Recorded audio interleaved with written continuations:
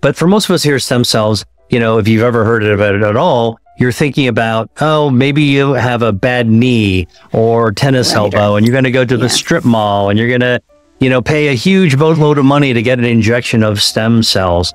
Well, look, here's the bottom line. I would discourage people from doing those because stem cell therapy is really not ready for prime time for most diseases. A few, yes, but most not. And it's just kind of marketing, entrepreneurs trying to do something, based on a cool idea. Welcome back to the Longevity Deprocessed channel. That was Dr. William Li, a physician, scientist, and author dedicated to exploring the power of food as medicine. Today, we're going to delve into a fascinating topic that holds great promise for our health: stem cells. Plus, we'll share a delicious recipe with stem cell regrowing ingredients. Stem cells are unique cells in our body that have the ability to repair, regenerate, and maintain our tissues and organs. They play a crucial role in healing and maintaining our health. But did you know that the foods you eat can significantly influence the health and function of your stem cells? In this video, we'll explore the foods that can support and enhance your stem cells, promoting better health and longevity. We'll also discuss the factors that can inhibit stem cell function, so you can make informed choices about your diet and lifestyle. Join us as we uncover the powerful connection between nutrition and stem cell health and learn how you can harness this knowledge to support your body's natural regenerative abilities. Oh, a quick favor. We'd greatly appreciate it if you can subscribe and like. This helps the YouTube algorithm recognize the value of our content and share it more widely. Let's listen to Dr. Li tell us what stem cells are. But I want to kind of bring people to the beginning and tell you what a stem cell is and why it's important and how foods can actually activate it. So when we, we're all made of stem cells. We started as stem cells. In fact, when your dad's sperm met your mom's egg, and we were all just a bunch of primitive cells, forming our future body, our future us. Right. Everything was a stem cell. So the first things that got formed were your circulation, these little lakes of blood that had to lay down the patterns that, then turn into the organs. And then the organs were fed by the blood. And then you got later on bones and skin and muscle and everything else that forms. That's stem cells. And it's called stem, like the stem of a flower, because that's where the blooms start from. So if you have a stem of a flower, there's little branches that can turn into different kinds of flowers. And that's exactly what these stem cells do. They start off all the same. And later on, if they're in your skull, they can turn into a brain. If they're on your skin, they can turn into a skin or a hair follicle to grow hair. If they're on your toe, they can turn into a toenail. Amazing, wonderful thing about stem cells is they can become anything. They're sort of masters of adaptation to wherever they need to be. So that's one way we know about stem cells. Are there others? Now, how else do we know about stem cells that people might have heard about? If you've ever have been a parent and you're getting ready for your first child or, your delivery, you always get sent this note by your obstetrician to say, hey, do you want to save your kid's stem cells, your umbilical stem cells? Aha, that's the other place you hear it, but people tend to hear about it. Can you tell just what stem cells are? So what are those things? Well, those stem cells are when the baby is born, you got to cut the umbilical cord. By the time of birth, all the stem cells have turned into whatever the baby has all the organs and cells it needs. It's all done. At least it's baked, ready to come out of the oven. But there's more stem cells that are needed than to create the baby. So where are some of those stem cells? Well, first, there are some stem cells that are left in the umbilical cord. So when we cut the umbilical cord, we're separating the mom from the baby, and there's still some stem cells in this umbilical cord. So what we do, we're able to squeeze them out, kind of like toothpaste out of a tube. When you get to the end of the toothpaste, you want to get that one little extra thing of toothpaste out, squeeze out literally billions of stem cells and save them. Now, those stem cells, people go, well, the doctor told me that's really to help treat my kid if they have leukemia later on. And it's scary, and sometimes it creates a bad feeling. Actually, here's the deal. The reason that they have to market about leukemia and cancer is because that's what the FDA is approved of. Now, the people who are doing research are saying, you should bank these stem cells because they're more likely to be useful to the aging you later in your life to grow a new liver or spinal cord, or maybe even help to regenerate your brain. That's how fast this is going. Are there additional stem cells? Right. What happens is that you cut the cord, baby's born, and there are still extra stem cells in the baby. Now, where do those stem cells wind up going? They get stored in these little secret compartments. The bone marrow, the hollow parts of inside your bone, stem cells live there like bees in a beehive, waiting to come out if they're needed. They also go into your liver, they go into your lungs, they go into your skin. They're hiding all these places. And these stem cells wind up rejuvenating and replacing old and damaged cells in our body throughout our children, our lives as children, but also through adulthood, even into aging. Invisibly, we are repaired and replaced and regenerated and renewed from the inside out by these stem cells. How can those stem cells help us? So how do they come out? Why do they come out? Well, whenever you have an injury, if you cut yourself, scrape your knee, fall off a bicycle, all right, that injury says, oh, you know, we need a covering, so you heal from the outside.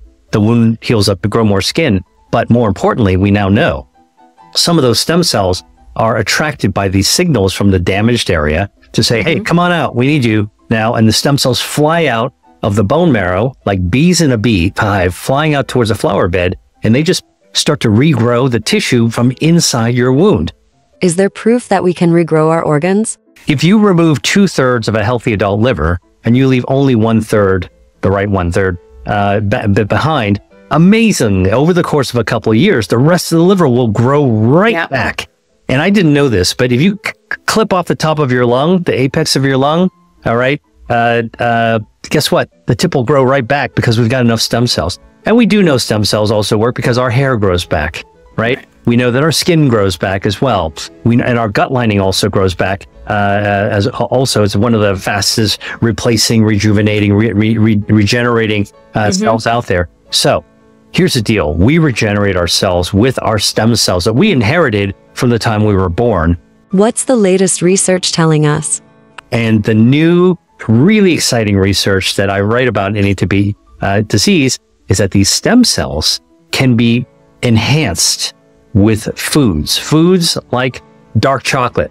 Plant-based food, cacao, actually has the right polyphenols, proanthocyanidins. I'm a researcher, so I know exactly what it is, that can call out double the number of stem cells to help heal your circulation, your heart, your brain. It's quite amazing that this can happen. Are there any other foods? This is the tip of the spear. Foods like dark chocolate, olive oil, pomegranates, barley, some whole grains, kiwi, they all can actually play a role in helping our body regenerate. And this research of which foods can stimulate regeneration is really, really important. Here's a quick recipe that incorporates the stem cell regrowing foods that Dr. Lee just mentioned. I find recipes confusing. The Stem Cell Boosting Power Bowl. This is my grandmother's recipe. This nutrient-packed power bowl combines foods known to support stem cell regeneration, creating a delicious and healthful meal that's both satisfying and beneficial. Ingredients: 1 2-cup cooked barley, 1 2-cup cooked quinoa, 1 2-cup pomegranate seeds, 1 kiwi peeled and sliced, 1 ounce dark chocolate 72% or higher, chips or roughly chopped, 2 tablespoon extra virgin olive oil, 1 4-cup chopped fresh rosemary or sage. These herbs are also known to support stem cells. 1 4-cup chopped walnuts, almonds, pistachios, Brazil, or hazelnuts. These nuts are also known to support stem cells. 1 lemon juice for overall cellular support, which can be beneficial for maintaining the health and function of stem cells. Dried ground wakame as a salt substitute, and pepper to taste. Wakame contains a unique compound called fucoidan, a type of sulfated polysaccharide that has been studied for its potential anti-cancer, anti-inflammatory, and immune-boosting properties. Fucoidan has also been explored for its ability to support stem cell proliferation and differentiation.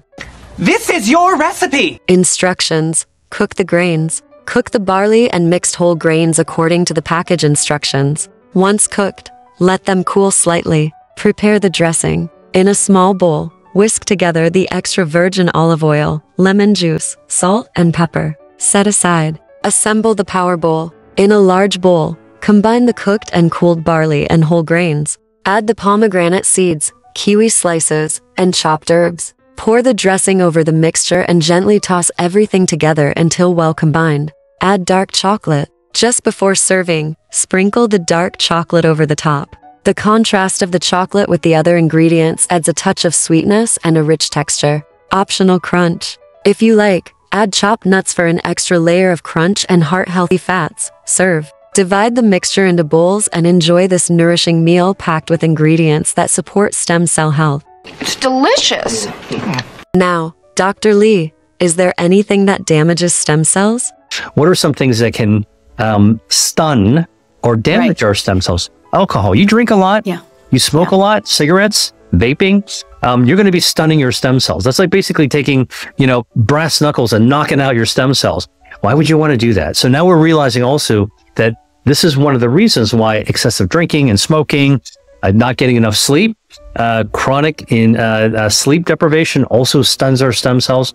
Artificial sweeteners will also do it. Artificial preservatives, colorings, flavorings, some of them will stun our stem cells. Wow, that is interesting news. So look, my world as a food as medicine researcher is to try to bring some explanation and clarity and specificity of why it is that we're now beginning to say, stay away if you can from eating too many ultra processed foods. Stay away from these chemicals in your environment, because what now we know, among many things they can do, they can stun your stem cells.